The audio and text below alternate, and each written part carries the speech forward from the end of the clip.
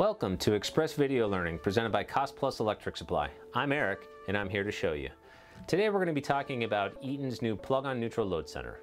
We're going to be talking about some of the differences of the old busing versus the new busing and some other features and benefits that are going to help you save a lot of time. Let's get to it. Let's talk load centers.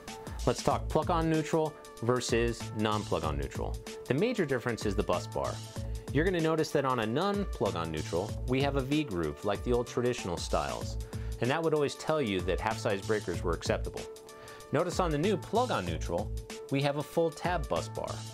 That does not limit the circuits, however. What that simply says is that you have a plug-on neutral panel, and you need to use the appropriate breaker for it. Let's talk about plug-on neutral features. The whole design of the Eaton panel is to save you time.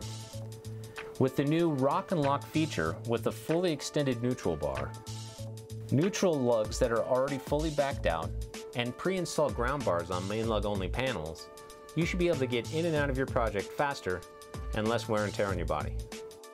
Let's talk breakers, because with the plug-on neutral load centers, it does matter when it comes to tandem and quad style breakers.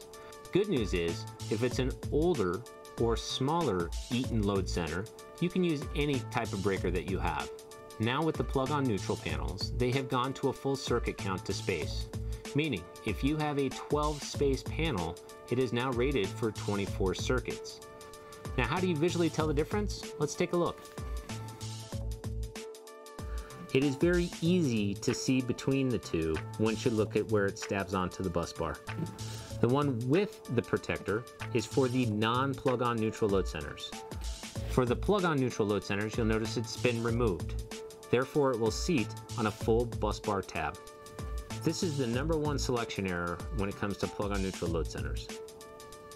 And these are the major differences between the Eaton plug-on neutral load centers and the old style load centers.